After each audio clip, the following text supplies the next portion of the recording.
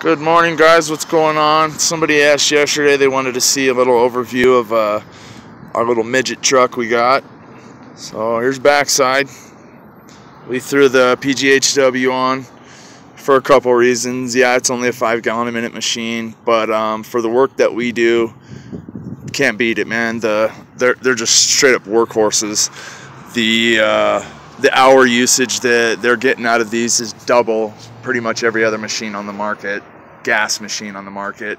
The next ones that we're going up to, we're going to go up to the SLX, the diesel, the 10 gallon a minute diesel burner Landa machines. They're about 25 grand, but when you're getting upwards of 30,000 hours out of a machine that uses half the amount of fuel, it's pretty no-brainer to us.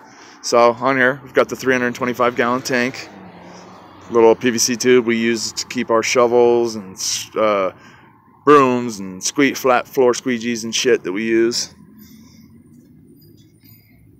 Sexy looking wrap.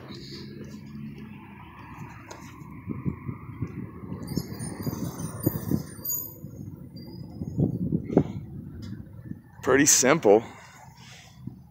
We've got what we used is you can see it's one of the Cobalt job boxes, and we keep all of our chemicals and wands and lances and shit in there. Got 150 feet of high pressure hose and 150 feet of supply hose. That's about it, man. Pretty simple.